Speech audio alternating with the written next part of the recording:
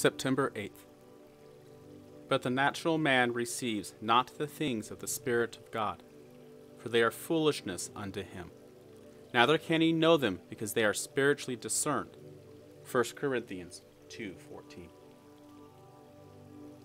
The mere presentation of truth to the unrenewed mind, either in the form of threatening, or promise, or motive, can never produce any saving or sanctifying effect. The soul of man in its unrenewed state is represented as spiritually dead, insensible to all holy, spiritual motion. Now, upon such a mind, what impression is to be produced by the mere holding up a truth before its eye? What life, what emotion, what effect will be accomplished? As well might we spread out the pictured canvas before the glazed eyes of a corpse, and expect by the beauty of the design, the brilliancy of the coloring, and the genius of the execution, we would animate the body with life, heave the bosom with emotion, and cause the eye to swim with delight, as to look for similar moral effects to result from the mere holding up to view divine truth before a carnal mind, dead in trespasses and sins. And yet there are those who maintain the doctrine that divine truth, unaccompanied by any extraneous power, can effect all these wonders. Against such a theory, we would simply place one passage from the sacred word. Except a man be born again, he cannot see the kingdom of God. The sacred word, inspired though it is but a dead letter, unclothed with the life-giving power of the Holy Spirit. Awful as the truths it unfolds, solemn as are the revelations it discloses, touching as are the scenes it portrays, and persuasive as the motives it supplies.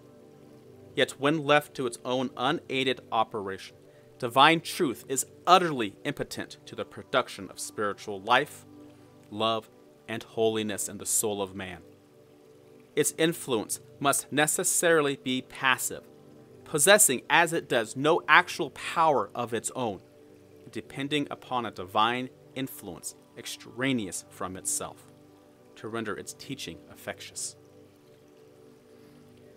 The 3,000 who were converted on the day of Pentecost were doubtless awakened under one sermon. And some would declare it was the power of the truth which wrought those wonders of grace. With this we perfectly agree, only adding that it was truth in the mighty hand of God which pricked them to the heart, and wrung from them the cry, "Men and brethren, what shall we do?" The eternal Spirit was the efficient cause, and preached truth but the instrument employed to produce the effect. But for as accompanying and effectual power, they would, as multitudes do now, have turned their backs upon the sermon of Peter. Though it was full of Christ crucified, deriding the truth, and rejecting the Savior of whom it spoke. But it pleased God, in the sovereignty of his will, to call them by his grace, and this he did by the effectual, omnipotent power of the Holy Spirit, through the instrumentality of a preached gospel. Thus, then we plead for a personal, experimental acquaintance with and reception of the truth, before it can produce anything like holiness in the soul. That it has found an entrance to the judgment merely will not do, advancing not further, arresting not the will, touching not the heart, renewing not the whole soul. It can never erect the empire of holiness in man. The reign of sanctification cannot have commenced. The mental eye may be clear, the moral eye closed, the mind all light, the heart all dark, the creed orthodox, and the whole life at variance with the creed. Such is the discordant effect of divine truth, simply settled in the human understanding, unaccompanied by the power of the Holy Spirit in the heart. But let a man receive the truth in his heart by the power of God himself.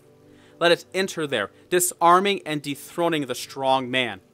Let Jesus enter, and the Holy Spirit take possession, renewing, sealing, and sanctifying the soul. and then we may look at the fruits of holiness, which are unto eternal life.